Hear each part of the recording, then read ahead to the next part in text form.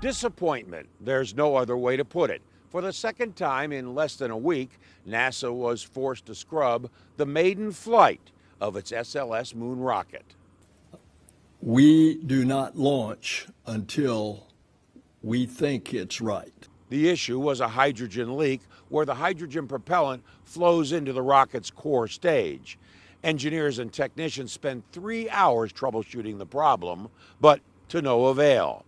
Hydrogen is the tiniest of elements and difficult to contain. It wants to escape and will find any exit point if one exists. We don't go into these tests lightly, right? We don't just say, hey, we hope this is going to work.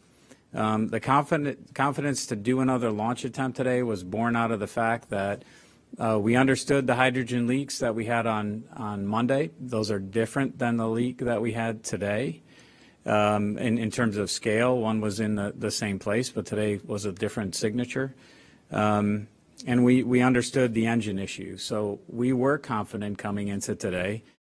The space agency will decide by early next week whether to replace the leaky quick disconnect at the launch pad or roll back to the vehicle assembly building. This is an incredibly hard business. This is an initial test flight of this vehicle.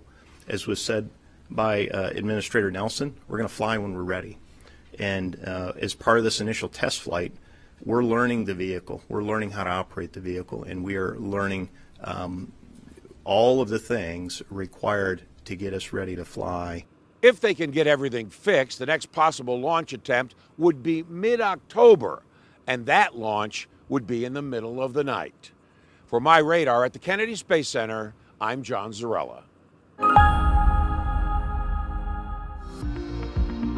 Follow MyRadar on social media: Facebook, Twitter, Instagram, and YouTube.